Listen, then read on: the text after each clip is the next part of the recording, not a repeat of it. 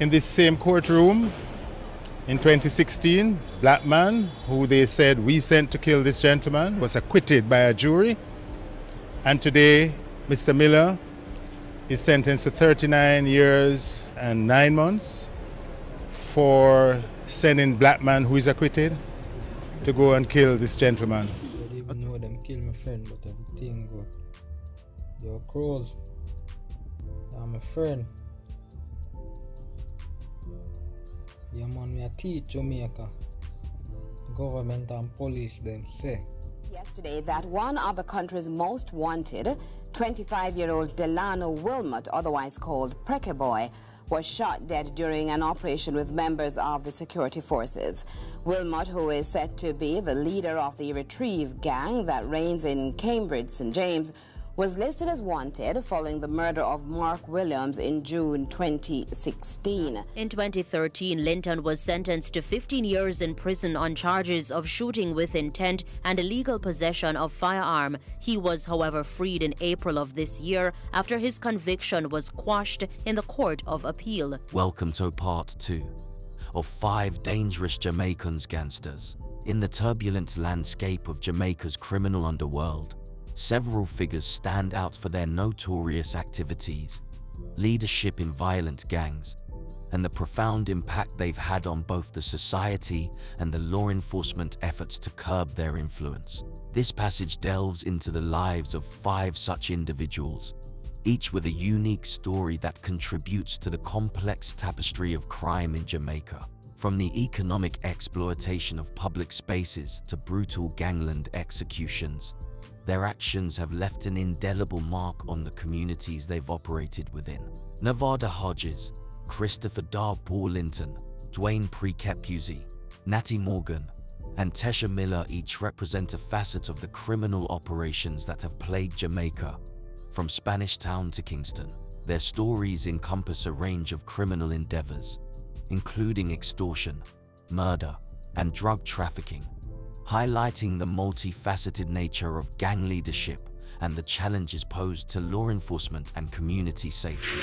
I would say that it's only goodness for the future and it's only positive moves that I'll be promoting. So for the youths who are thinking positively and those who are not, we're still here to try and to guide or to point into that direction.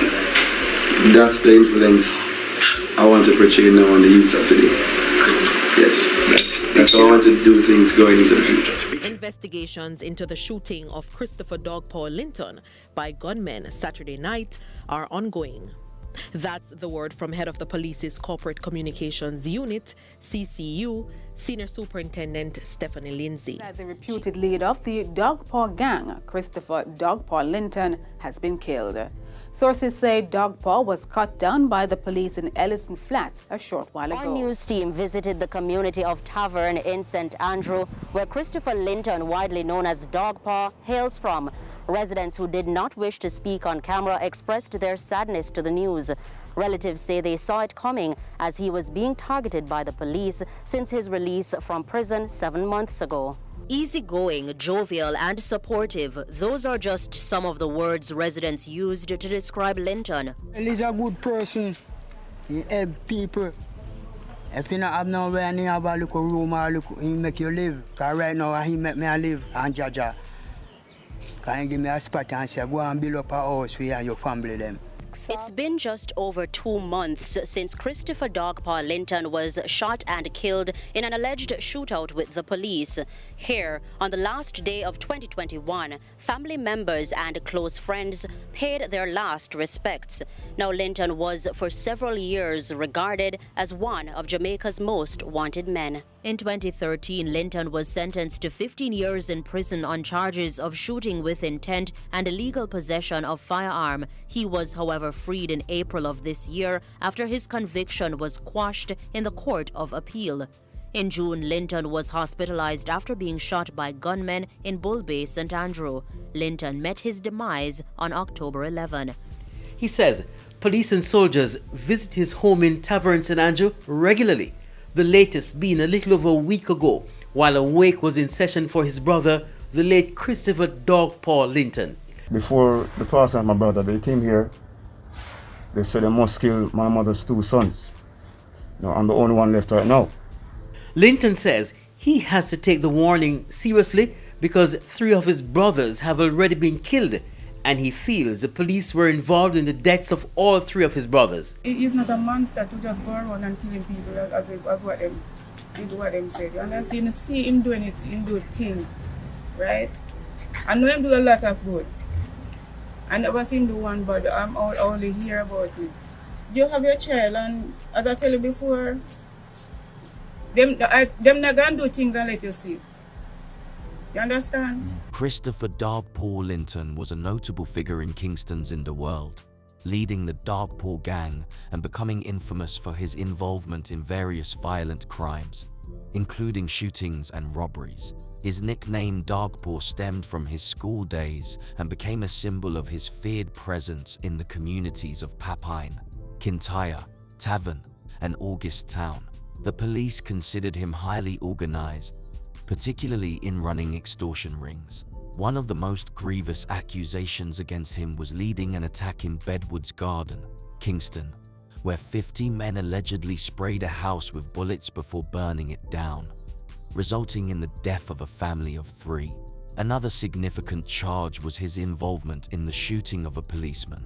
Despite proclaiming his innocence and fearing for his life, Linton was eventually captured, tried, and sentenced to 15 years in prison, although charges related to the family's murder were dropped due to lack of witnesses. Linton's life and death have sparked discussions about the deep-seated issues in Jamaican society, highlighting the complex interplay between crime, social status, and the justice system.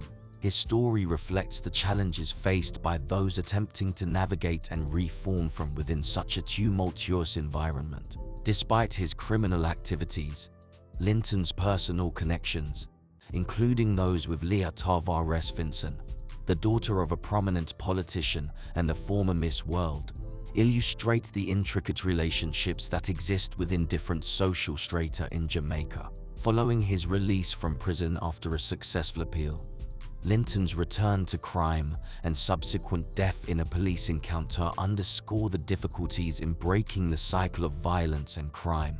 Even after serving time, his death was met with mixed reactions, revealing the societal divides and the ongoing debate over the effectiveness of the justice system and rehabilitation efforts in Jamaica. Natty Morgan, known for his criminal activities from a young age, became Jamaica's most wanted fugitive due to his involvement in a multitude of violent crimes. His gang was implicated in 19 murders, 41 robberies, and other serious offenses across several parishes. Among the notable crimes attributed to Morgan were the suspected murders of a University of the West Indies lecturer and his companion, believed to have been abducted and possibly disposed of in the Riverton landfill. Morgan's criminal career was characterized by his ruthless nature and his ability to disguise himself, often wearing dresses and wigs to conceal his identity. Despite his feared reputation, some described Morgan as having a calm demeanor, which belied his capacity for violence. It was said that for Morgan, killing was as natural as breathing. An incident that might have significantly influenced Morgan's path towards criminality involved a dispute over extortion money, leading to him being shot by his brother-in-law. This event, among others, contributed to Morgan's notoriety and the escalation of his criminal activities. Morgan's life came to a violent end when he was killed in a shootout with police in Lakes Bend, St. Catherine. At the time of his death, he was armed with an M16 Colt assault rifle and was found with a Bible in his back pocket, a detail that highlighted the complex persona of a man who was deeply involved in criminality yet also engaged with religious texts. Most glad them. More.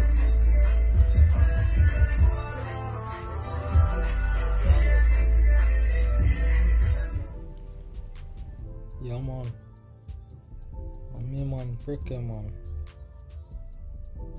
They are sending boy a government right now. See all the government for Jamaica. John, what you didn't even know them kill my friend, but everything good. Yo, Crows, you're my friend.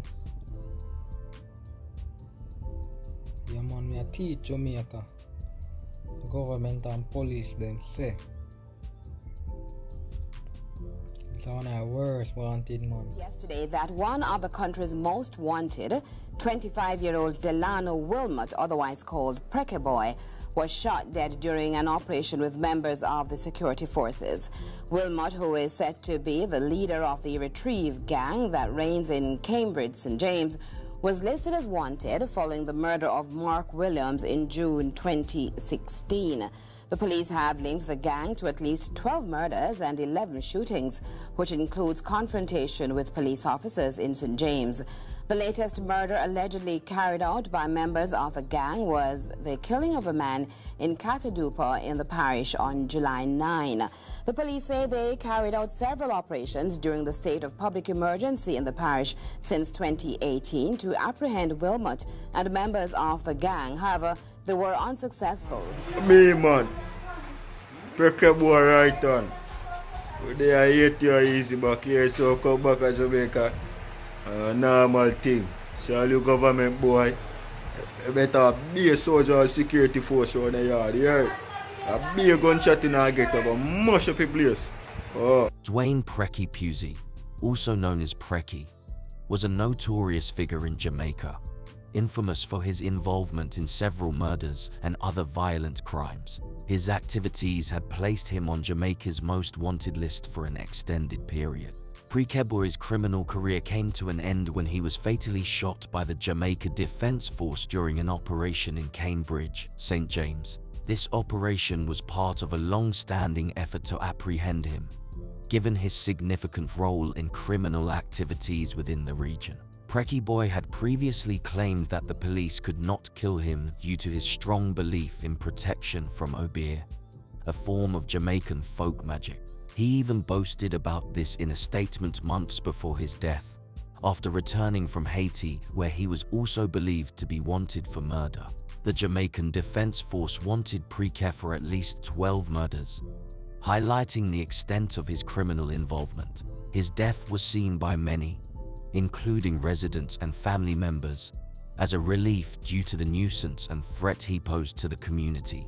A raging gunfight between criminals and police in Rivoli, Spanish Town, St. Catherine, left students at San Diego High unable to leave the compound for several hours today. The principal said reports of a hostage situation and students being trapped were untrue. Nadine McLeod went to the scene today. It's a bit peaceful here now at St. Diego High School. It's now shortly after 4 o'clock in the afternoon, but it wasn't quite like that a few hours ago. For almost 2 hours, students were trapped in the classroom as a live operation continues around them. We got to Spanish Town shortly after 3 to find a gun battle on the way. Helicopters hovering above and police and soldiers entering Rivoli. Navada Hodges, also known by the name Navada Hodges or DJ, was a significant figure within the Clansman gang, a group known for its involvement in various criminal activities, including extortion rackets, particularly in the Spanish Town bus park. His role within the gang highlighted their economic strategies, leveraging control over public spaces to fund their operations. Hodges' activities extended beyond typical violent crime, showcasing the gang's economic control and exploitation as key components of their operations. Tragically, Hodges' life came to a violent end, which was a result of internal gang conflict and possibly as a retaliation for his alleged involvement in the murder of a gang member's sister. His head and body were found in separate locations in Spanish Town, indicating a brutal execution style that is often associated with gangland violence. This incident was linked to the broader context of gang power struggles and the impact of crime on Jamaican society, particularly in areas like Spanish Town where gangs like the Clansman have a strong presence. The police had recognized Hodges as a significant threat due to his involvement in multiple homicides and had offered a substantial reward for information leading to his capture. Despite their efforts, Hodges managed to elude capture until his untimely death. which highlighted the challenges law enforcement faced in dealing with highly organized and dangerous individuals within these criminal networks. The alleged leader of the Clansman gang, Tesha Miller, has been charged with murder and accessory to murder. A parish judge had given the police until 9:30 tomorrow morning to charge or release Mr. Miller. Welcome back. Continuing the news. The alleged leader of the Clansman gang, Tesha Miller, will remain in lockup for Christmas as he was denied bail Monday afternoon.